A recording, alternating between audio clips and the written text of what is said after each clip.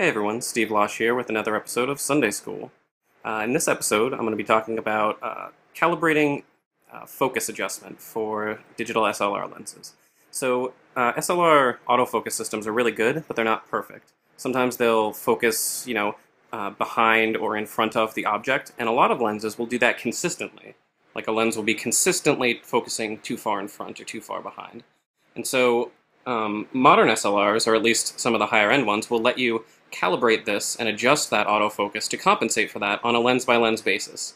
So I just got a new lens yesterday, 200mm f2.8, and I haven't adjusted yet, so I figured I'd do that and film it so that you guys could see how it works. So what I got here is my just my SLR set up on a tripod. It's very important. You'll need a tripod for this. So I'm in the calibration screen you can see here. Like I said, you can apply just to a single lens at a time. And so I can apply, an adjustment of 0.4, 0.5, all the way up to plus 10, and in the opposite direction. I forget which way is which, but it doesn't really matter for reasons you'll see in a second. So right now I'm just going to leave it at 0. And I'm going to press OK to save. Okay. So what I got here, as you can see, I got my camera on a tripod. And I've got this little test sheet of paper. This is just a normal sheet of paper that I drew some lines on. So you can do this. You don't need any fancy tools for this. It's just a normal sheet of paper. You need to draw a straight line across the middle horizontally. That line has to be straight, so get out your ruler. And then the vertical line is just to aid in focusing, so don't worry about the vertical line at all. But then what you do is you bend the paper into kind of a Z shape, or S, depending on which way you look at it, so that what we're going to do is focus right here in the center, or tell the camera to focus in the center, and then we're going to take a picture, and we're going to see where the camera actually focuses. If it focuses further back, this part will be in focus, and the center will be blurry. If it focuses too far forward, this part's going to be blurry, and this part's going to be sharp, and this part's going to be blurry, right?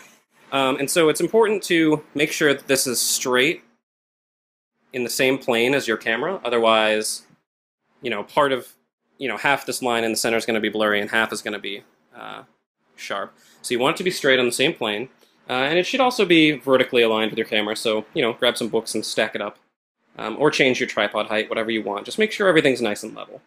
And then you're also going to want a notebook to record your results, especially if you're doing this for more than one lens. You want to do them correctly. Okay, so settings on your camera. Use the widest aperture you have, and other than that, the settings don't matter. So, take a couple test shots. That one looks fairly good. I don't know how much you can see, but the histogram was good. So just get the widest aperture and change your other settings. I would use the lowest ISO, and then just change the shutter speed until you get a reasonable exposure. The other thing that would be nice to have, if you have a remote release, like this, use it so that you don't shake the camera. Otherwise, you can just use the timer, your auto 10-second or 2-second timer, so that when you press the shutter button, the camera's not bouncing around after it's already autofocused. But ideally, you have a remote release. But again, it's not required. So what we're going to do is, step one is I always take a picture of just my hand, just so that when I'm looking at these photos on Lightroom, I can tell. Come on. There we go. My hand should be in that one. Nope. There we go. Yeah. I'll be able to tell where I started, where the test shots end and the real shots begin. So now I'm going to go in to the menu, find my autofocus compensator, which is here. Sorry if you can't read that. There we go. There we go, that's much better. And I'm going to set this all the way down to -10. And I'll press OK to save it. OK again. This is just for Pentax. I mean, Nikon and Canon users, I'm sure you have something similar. And now I'm just going to look through the viewfinder. Yep, I'm still centered in there. And so now I'm going to take a test shot. And I'm going to use my remote release. So halfway down to focus. And click. Okay. That's -10. Now I'm going to go back into the menu, and I'm going to go up, and I'm going to do -8. I do 2 steps at a time, just so that I only ever have to do this once. I don't have to keep, going back and forth between Lightroom and my camera. So again, focus, and shoot. Alright, let's go back. And I think you can see where this is going. Change it to -6. And so I just do this all the way up to +10. Right, so that's quite a bunch, but not too bad. Right. Okay, so I'm going to go ahead and do all the rest of these shots, and then I'll load it into Lightroom, and we'll see what it looks like. See you in a second.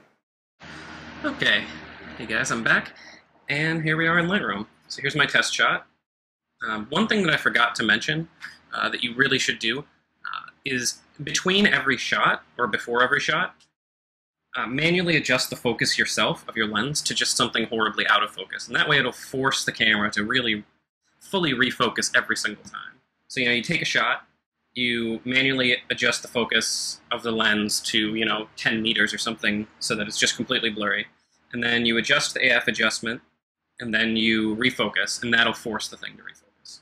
So, let's go ahead and delete this test shot. And here we have all of our test shots. Remember, this one was -10 autofocus compensation. This was -8, -6, 4, 2. Here's 0. And then we have +2, 4, 6, 8, 10. I go in 2-stop increments because there's no reason not to, if I find that there's 2 and, it would be perfect if it were right between them, I can just pick the odd number. So first we're going to just quick fix up these photos a little bit.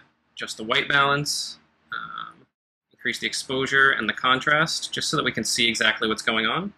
Remember, they don't need to be perfect photos. They just need to show what's in and out of focus. So I'm going to sync all that. Yeah, just sync everything. That's fine. Okay. So now let's go ahead and take a look at the 2 extremes. So you have to do this at 100%, otherwise it's not going to work. Right? So this might not look too bad. Doesn't look too bad to me. This is -10, remember. So let's just look at the left side of -10 so you can see the difference. So this is the left-hand side. Remember, this is the part of the card that's bent backwards. So this is getting farther away over here. Now let's look at the corresponding part of the photo when we've set it to +10. So unfortunately, Lightroom doesn't let you look at both at the same time, but if we just drag the photo over and we compare the two, yeah, you can see -10 focuses farther back. Remember, we were always actually telling the camera to focus here. So this is just showing you, where it focused. So remember, here's -10, and here's +10. Now let's look at the other side. This is the part of the card that's towards us. Drag this over. And so this is -10. This is +10. See how this part is in focus here on +10? While on -10, that part is definitely not in focus.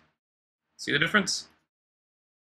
It's not a huge difference here, especially because this is a very good lens, and because our aperture is just, so small, and we're at a 200mm lens that it's just razor thin anyway.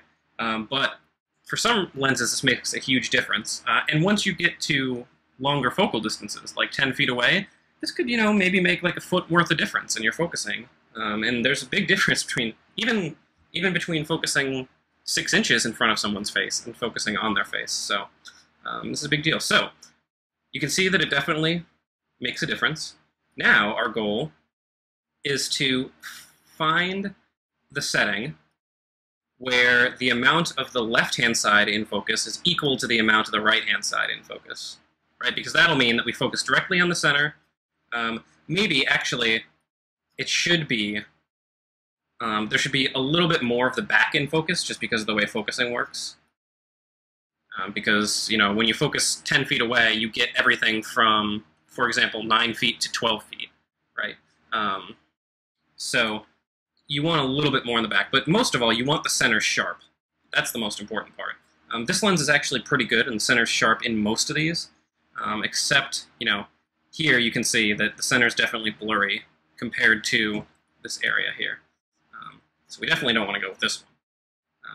But for some lenses, this is a huge deal, and you can immediately tell that it definitely focuses way differently. So actually, I've looked at these, and it turns out that the default value of 0 is pretty good. It's a little bit close. Like there's a little bit more on the front than the back when it should be the other way around. So I'm going to tell it to actually focus back by maybe 2. Let's look. So remember, this is -2 here. If this is 0, then this is -2.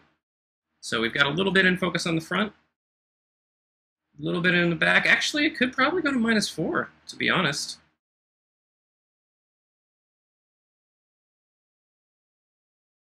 Or even -6.